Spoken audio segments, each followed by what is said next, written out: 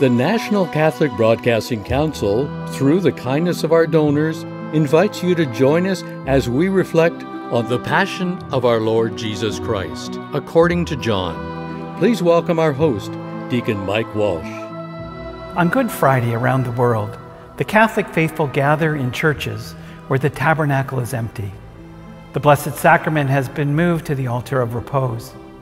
The empty tabernacle reminds us that Jesus has handed himself over to those who have come to arrest him in the Garden of Gethsemane. Mass will not be celebrated again in the church until the Easter Vigil, where the empty tabernacle will once again be filled with the Blessed Sacrament. Today we will join together to read, reflect, and pray as we enter into the passion and death of Jesus according to the Gospel of John. Father MIchael Coutts will be our spiritual guide through the story of our Lord's suffering. We begin with a question. Were you there when they crucified my Lord? Were you there when they crucified my Lord?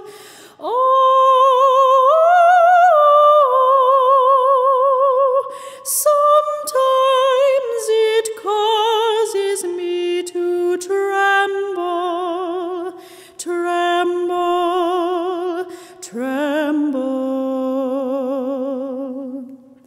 Were you there when they crucified my Lord? Each year, our Good Friday reading is taken from the Gospel according to John. In the Passion story, Matthew, Mark, and Luke stress the humanity of Jesus. John, however, highlights the divinity. As a result, in the Passion of Jesus according to John, you will not hear these words, "Let this chalice pass me by. My God, why have you forsaken me?" And yet, we call it the Passion of our Lord. Passion involves suffering, and the greatest suffering that we have is when we cannot do what we will, what we choose, and what we desire.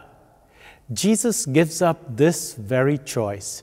Jesus undertakes the Passion because he was obedient to the Father, obedient even unto death, death on the cross, obedient until he can say, "It is accomplished." Like Jesus, we suffer little deaths constantly. In Spanish, they call it mordida. Parents stay awake through the night with a sick child, and yet they do not quit working in the morning with a boss who bullies or an employee who is rude. And they reach out in love and care when they see a need. It is a constant passion in many senses of the word. Jesus knew that the passion, suffering, and death was not the end. I lay down my life to pick it up again. Jesus invites you and me into that same understanding and knowledge. I call you friends, he said. I make known to you the Father's love. With the sure hope of this blessed assurance that Jesus calls us his friends, we now enter into the Passion of Christ according to John. After they had eaten the supper, Jesus went out with his disciples across the Kidron Valley to a place where there was a garden, which he and his disciples entered. Now Judas, who betrayed him, also knew the place, because Jesus often met there with his disciples. So Judas brought a detachment of soldiers, together with police from the chief priests and the Pharisees, and they came there with lanterns and torches and weapons. Then Jesus, knowing all that was to happen to him, came forward and asked them, "Whom are you looking for?" They answered, "Jesus of Nazareth." "I am he." Judas, who betrayed him, was standing with them. When Jesus said to them, "I am he," they stepped back and fell to the ground. Again, he asked them, Whom are you looking for? Jesus of Nazareth. I told you that I am he. So if you're looking for me, let these men go. This was to fulfill the word that he had spoken. I did not lose a single one of those whom you gave me. Then Simon Peter, who had a sword, drew it, struck the high priest's slave, and cut off his right ear. The slave's name was Malchus. Jesus said to Peter, Put your sword back into its sheath. Am I not to drink the cup that the Father has given me? So the soldiers, their officer, and the Jewish police arrested Jesus and bound him. First they took him to Annas, who was a father-in-law of Caiaphas, the high priest that year. Caiaphas was the one who had advised the Jews that it was better to have one person die for the people. Simon Peter and another disciple followed Jesus. Since that disciple was known to the high priest, he went with Jesus into the courtyard of the high priest. But Peter was standing outside at the gate. So the other disciple, who was known to the high priest, went out, spoke to the woman who guarded the gate, and brought Peter in. The woman said to Peter, You are not also one of this man's disciples, are you? Peter said, I am not. Now the slaves and the police had made a charcoal fire because it was cold, and they were standing around it and warming themselves. Peter also was standing with them and warming himself. Then the high priest questioned Jesus about his disciples and about his teaching. Jesus answered, I have spoken openly to the world. I have always taught in synagogues and in the temple, where all the Jews come together. I have said nothing in secret. Why do you ask me? Ask those who heard what I said to them. They know what I said. When he had said this, one of the police standing nearby struck Jesus on the face, saying, Is that how you answer the high priest? If I have spoken wrongly, testify to the wrong. But if I have spoken rightly, why do you strike me? Then Annas sent him bound to Caiaphas, the high priest. Now Simon Peter was standing and warming himself. They asked him, You are not also one of his disciples, are you? He denied it and said, I am not. One of the slaves of the high priest, a relative of the man whose ear Peter had cut off, asked, Did I not see you in the garden with him? Again, Peter denied it. At that moment, the cock crowed. Jesus knew that Judas was set to betray him. Jesus, however, loved him so much that he preempted the betrayal. He approached the guards before Judas would kiss him. Peter did not betray, but he denied. He had boasted, If others deny you, I will not. We see his denial in neon lights. I do not know the man. Yet Jesus gives Peter the keys of the kingdom. Furthermore, Peter is entrusted to feed, nourish, and care for the sheep. Jesus' love is seen in those who fall, but then get up and continue to follow him. Jesus knows all that is to happen. Through the ages, he will see betrayals and denials at some time in each of our lives, but Jesus is faithful in love. He knows that parents and grandparents, single Christians, and the religious desire the best for the sheep entrusted to them. They are in anguish when children do not practice the faith, when children seek their identity in bigger salaries, bigger houses, and bigger cars, when children are too busy to visit, to phone, or even show they care. But Jesus also knows that these same parents and grandparents have also witnessed the resurrection in that suffering. When children show their gratitude, when children reach out to the poor and needy, when children are caring. Jesus knows this in the same way as he knew what would happen in Gethsemane, in the house of Caiaphas, in the palace of Pilate. Jesus said yes to the Father's will and will help us to do the same. We now journey with Jesus as he is handed over to Pilate.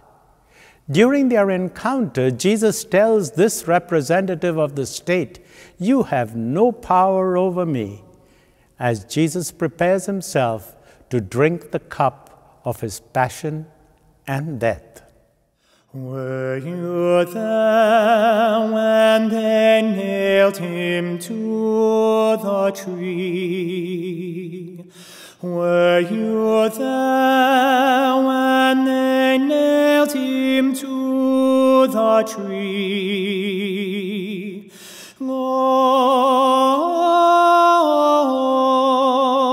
Oh, sometimes it causes me to tremble, tremble, tremble.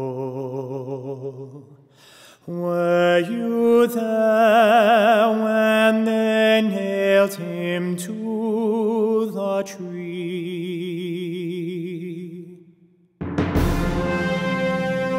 Then they took Jesus from Caiaphas to Pilate's headquarters. It was early in the morning.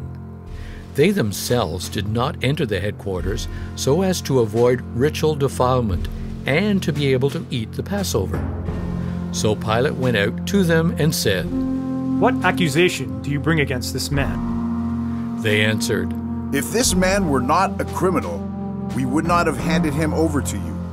Pilate said to them, "Take him yourselves and judge him according to your law." They replied, "We are not permitted to put anyone to death." This was to fulfill what Jesus had said when he indicated the kind of death he was to die. Then Pilate entered the headquarters again, summoned Jesus, and asked him, "Are you the King of the Jews?" Do you ask this on your own, or did others tell you about me? I am not a Jew, am I? Your own nation and the chief priests have handed you over to me. What have you done? My kingdom is not from this world. If my kingdom were from this world, my followers would be fighting to keep me from being handed over to the Jews. But as it is, my kingdom is not from here. So you are a king? You say that I'm a king. For this I was born, and for this I came into the world, to testify to the truth. Everyone who belongs to the truth listens to my voice. What is truth?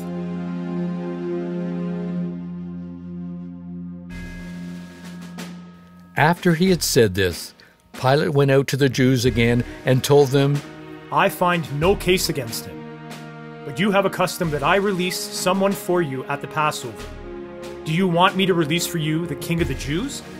They shouted in reply, Not this man, but Barabbas! Now Barabbas was a bandit.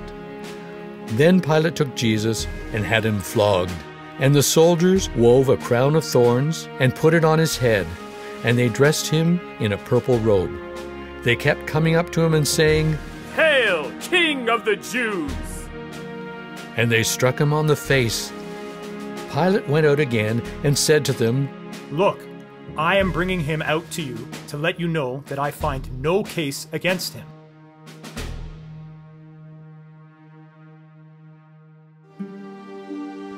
So Jesus came out, wearing the crown of thorns and the purple robe. Pilate said to them, Here is the man. When the chief priests and the police saw him, they shouted, Crucify him! Crucify him! Pilate said to them, Take him yourselves and crucify him. I find no case against him. They answered him, We have a law, and according to that law he ought to die, because he has claimed to be the Son of God. Now, when Pilate heard this, he was more afraid than ever. He entered his headquarters again and asked Jesus, Where are you from? But Jesus gave him no answer. Pilate therefore said to him, Do you refuse to speak to me? Do you not know that I have power to release you and power to crucify you? You would have no power over me unless it had been given you from above. Therefore, the one who handed me over to you is guilty of a greater sin." From then on, Pilate tried to release him, but the Jews cried out, "If you release this man, you are no friend of the emperor. Everyone who claims to be a king sets himself against the emperor." When Pilate heard these words, he brought Jesus outside and sat on the judge's bench at a place called the Stone Pavement, or in Hebrew, Gabbatha.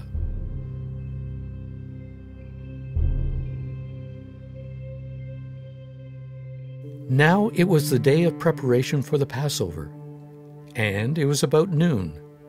Pilate said to the Jews, "Here is your king." They cried out, "Away with him! Away with him! Crucify him!" Pilate asked them, "Shall I crucify your king?" The chief priests answered, "We have no king but the emperor." Then Pilate handed Jesus over to them to be crucified. Jesus is totally in control. In this knowledge and conviction, Jesus could tell Pilate, "You have no power over me unless it has been given to you." We are told Pilate grew frightened, and rightly so. God has given us the free will to accept the Word made flesh. To those who accept the Word, they will have the power to be called children of God. We can refuse, and we have refused, but God will never take away our free will to make a choice. Nevertheless, the all-wise and almighty God has found a way for our salvation and redemption, even when we have been deaf, dumb, and closed our hearts to the Word of God. We have this extraordinary scene of Jesus and Pilate. Jesus has been scourged. He has a crown of thorns. He is weak, and yet he is in charge. Pilate says, "Ecce homo," behold the man. But our gaze is not on Jesus, but on Pilate. He is less than a man. He gives way to the crowd. When we know that we are loved by God, supported by family and friends, when we are strengthened in our faith, we can handle anything. Psalm 22, verse 6 says, "But I am a worm and not a man, scorned by humankind and despised by the people." Jesus looked like that, was scorned by humankind and despised by the people. Sometimes we feel like that. But God has given us the grace, the skill, and the talent to face the reality of this world. Alone, we may not be able to do it, but with faith in Christ, we can handle anything. The story of the Passion continues as we experience Jesus being falsely judged and turned over to be crucified. We stand at the foot of the cross with Mary, and together we witness his death and burial. Were you there when they pierced him in the side? Were you there when they pierced him in the side? Oh,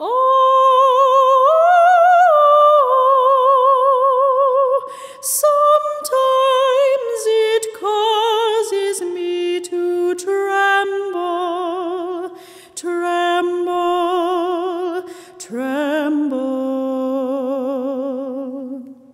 Were you there when they pierced him in the side?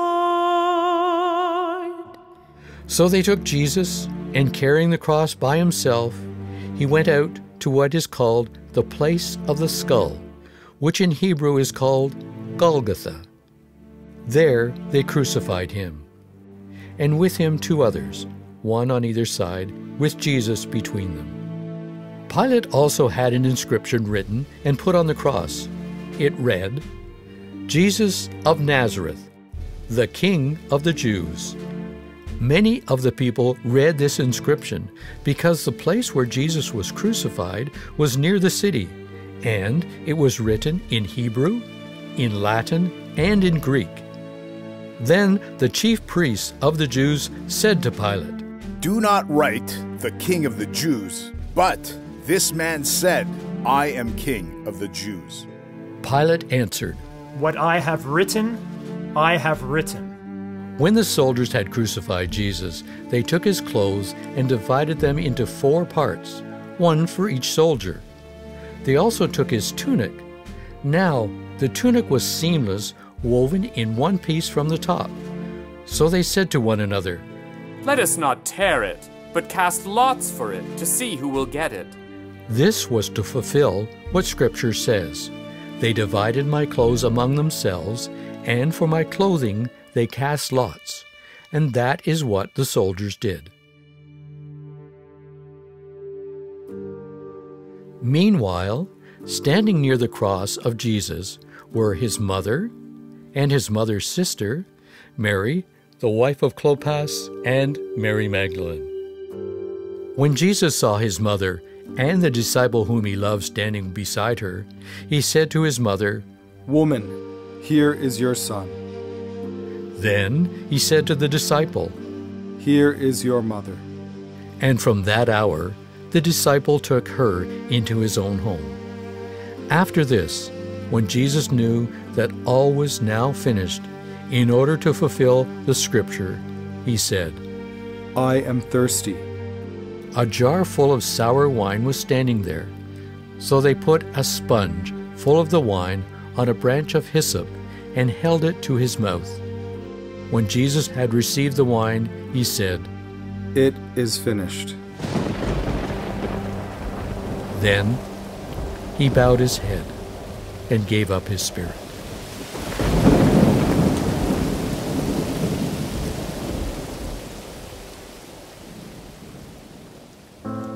Since it was the day of preparation, the Jews did not want the bodies to be left on the cross during the Sabbath, especially because that Sabbath was a day of great solemnity. So they asked Pilate to have the legs of the crucified men broken and the bodies removed. Then the soldiers came and broke the legs of the first and of the other who had been crucified with him. But when they came to Jesus and saw that he was already dead, they did not break his legs. Instead, one of the soldiers pierced his side with a spear, and at once blood and water came out. He who saw this has testified so that you also may believe. His testimony is true, and he knows that he tells the truth. These things occurred so that the Scripture might be fulfilled. None of his bones shall be broken. And again, another passage of Scripture says, "They will look on the one whom they have pierced." After these things, Joseph of Arimathea, who was a disciple of Jesus, though a secret one because of his fear of the Jews, asked Pilate to let him take away the body of Jesus. Pilate gave him permission, so he came and removed his body.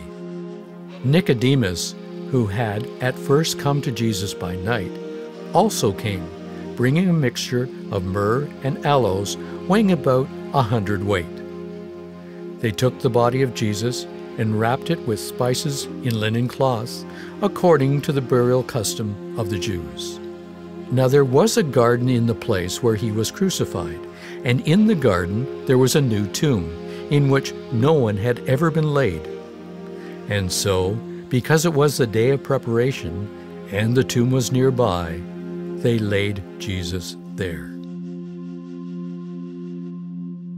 It was a patriarchal society. It is remarkable the number of women who played a large role in the ministry of Jesus. By the cross, we find 3 women. One of those standing by Jesus is Mary, the mother of Jesus. To stand by a person meant you bore witness to them, you cared for them, you made yourself responsible for their life and action. Mary stood at the foot of the cross as a loving mother, but also as a disciple par excellence of Jesus. She witnessed to the fact that Jesus was obedient unto death, death on a cross. Jesus hands over to Mary our church. Jesus says, "Behold your son," fittingly called the unnamed disciple. We are the unnamed disciple. Mary stands by the cross. She stands for all mothers and wives and sisters and religious to whom the church was entrusted as well.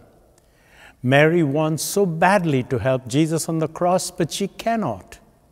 Women through the ages have felt the same, sometimes due to culture, tradition, and customs, sometimes due to stubbornness on the part of others. They will not be permitted. In Mary, there is no bitterness or complaint. Mary ponders these things in her heart and continued to do the work for caring for the body of Christ, you and me. From that hour, the disciple whom Jesus loved took her into his home. Like the unnamed disciple, we cannot do any better than to take Mary into our home and our hearts. We do this in the way we treat women and men around us. We take them into our home, we care for them, and we are concerned about them. The words of Andrew Lloyd Webber in his song, "Love Changes Everything," reminds us that Jesus gives us the greatest gift through his passion and death, which will soon be completed with his resurrection. And our Lord shows us that love changes everything. Love changes everything. Hands and faces, earth and sky. Love changes everything, how you live and how you die. Were you there when they laid him in the tomb? Were you there when they laid him in the tomb?